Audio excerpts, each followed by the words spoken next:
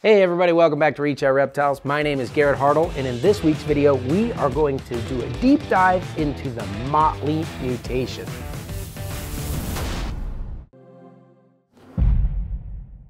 MOTLEY is a classic mutation in a lot of different species, but what we call MOTLEY in reticulated pythons is actually completely different than anything else.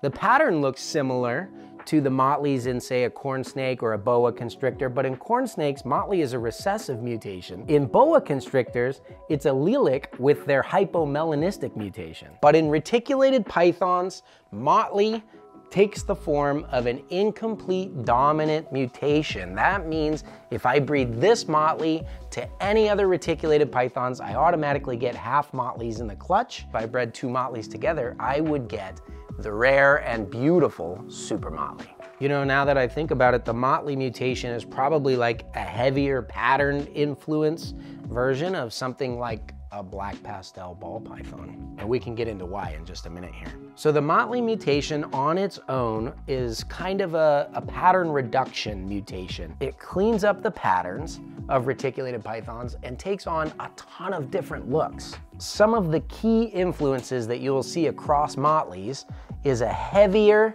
head stripe down the center. Ooh, now that I'm looking at her, look at these cute little white checker marks on her chin. You're so cute. This girl's name is Bullseye because of the reference to the type of pattern that it takes on with her.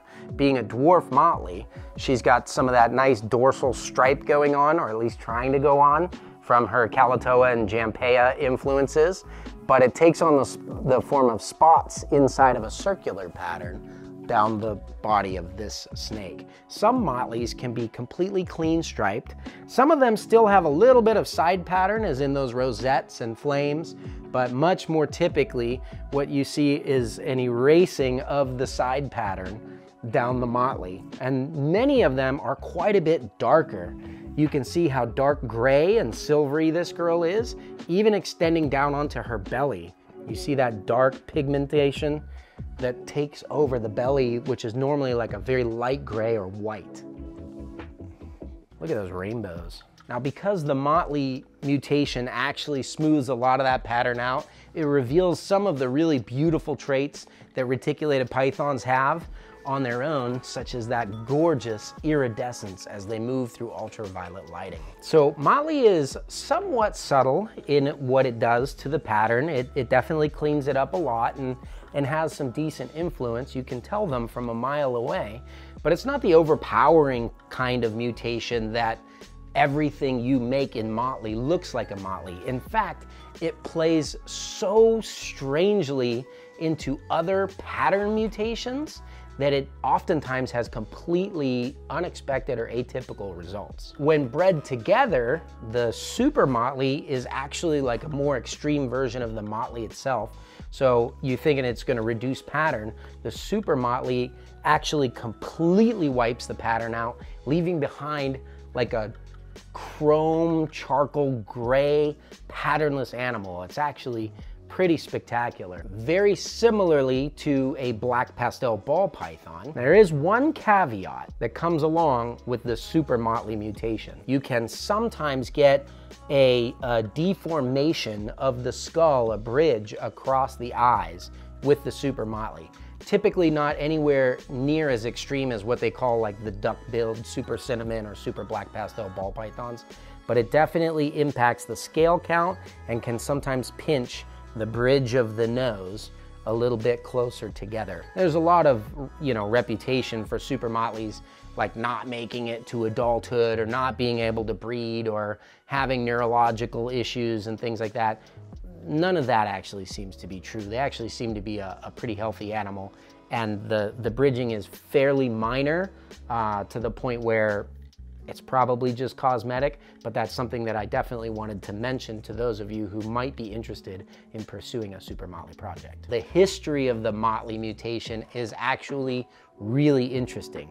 See, the thing is, out in the wild, you're gonna have hundreds of thousands, maybe millions of reticulated pythons across their range. And because of their beautiful skins and the demand in the skin industry, reticulated pythons are the #1 most highly traded wildlife species that there is today. So that's actually really terrible for reticulated pythons. But the byproduct of that skin trade, you have professional people looking at thousands of reticulated pythons every day. And when they see something different, they say, now this one looks really different. I bet you somebody in the pet trade would be interested in this. Those mutations typically, or at least sometimes, get saved and brought into the hobby. Not so with the motley. In fact, the very first motleys appeared in the collection of Bob Clark completely randomly. They were albinos. They were from within the albino project. So the original mutation, turning that genetic switch off that creates all that correct pattern, actually happens completely spontaneously within a captive bred collection. And that's not the only time or place it's happened either. We actually had a motley spontaneously hatch within a breeding project with my buddy Don Munson. Came out of an orange ghost stripe project, and in a super dwarf one that we tracked the bloodline all the way back. No history of motley in that project whatsoever.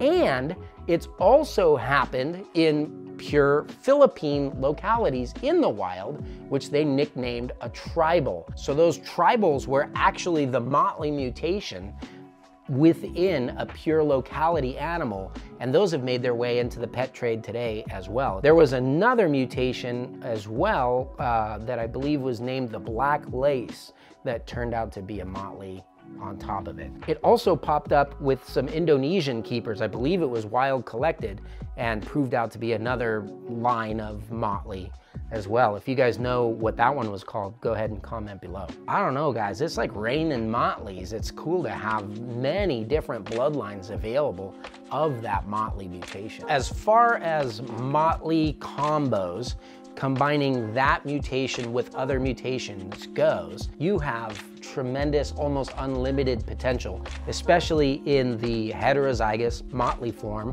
or homozygous super motley form, because they're so wildly different from one another and they play so weirdly into other mutations. So clearly you can take this pattern mutation and run it into a number of different color mutations, such as albino, orange ghost stripe is affected by it, sunfires, platinums, phantoms, all interact a little bit differently with the motley, especially in genetic mutations that are known for slightly tweaking the pattern as well. Like, for example, with the orange ghost stripe, which stripes it out, the motley separates pattern from the top to the sides tremendously. With sunfires that kind of clean and embolden the look, that pattern reduction plays very well into the motley.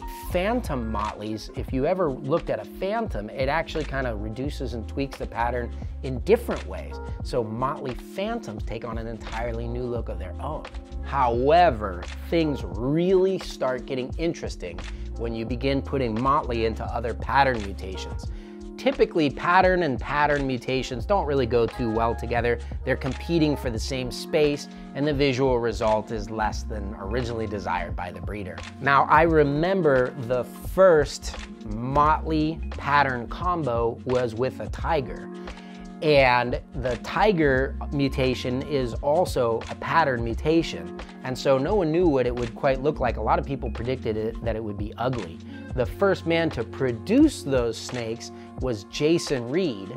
And when he hatched the original motley tigers, he humorously nicknamed them the ugly snake because of all the haters who said it wouldn't look good. But at least in this guy's humble opinion, motley tigers are one of the coolest, if not the absolute coolest, two-pattern mutation that I can possibly think of. If you can think of a better one, let me know. And you can't make a video about motleys without noting probably one of the weirdest genetic combos in the reticulated python world, which is the motley golden child. So you have two different non-allelic genes that both affect the pigmentation and pattern of the snake, reducing pattern and darkening the animal. The visual crossover between what high patterned golden childs and low patterned motleys look like is almost identical, even though they're happening in two different completely separate areas within the snake's genome. And when combined, the patternless brown golden child to the typically silver charcoaly motley, you get an almost solid black snake. It's like a deep chocolate coffee brown with an intensely patterned head stamp, we would call it, where that center stripe branches out, almost taking on the form of an aberrant Maltese cross. Very gangsta. Now, a number of different breeders have worked with that motley mutation and brought it into all kinds of different combos.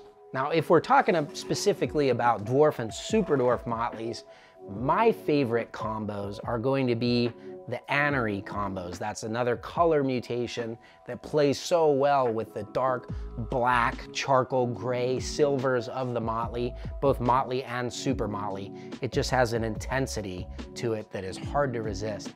The motley also lightens and brightens some of the dorsal pattern and the head color to a near lilac tone that is incredible. So anery motley tigers are amazing. A lot of the super motley stuff we've made have like a faded paint job that are really killer. And to double down on that motley golden child melanistic effect, the anery mutation actually removes all of the red pigment, shifting the color tone from the animal from like a coffee brown to a midnight black coloration. Interestingly, when you get that rainbow iridescence, the darker the snake, the easier it is to see. So motley golden childs are known for it. You get all of the different colors from red all the way down to purple across the spectrum. But with aneries, not only does it reduce the red on the snake, it reduces the red reflection so that they reflect primarily greens and blues for a really wild effect. So because of the subtle nature of the shift that the motley does, if you're a fan of clean patterns and bold contrast, you may want to take a look at getting some motley stuff in your own collection, because they are just way too fun to play with from a selective breeding standpoint. I hope you guys enjoyed this video, proudly brought to you by Ship Your Reptiles. We'll catch you next time.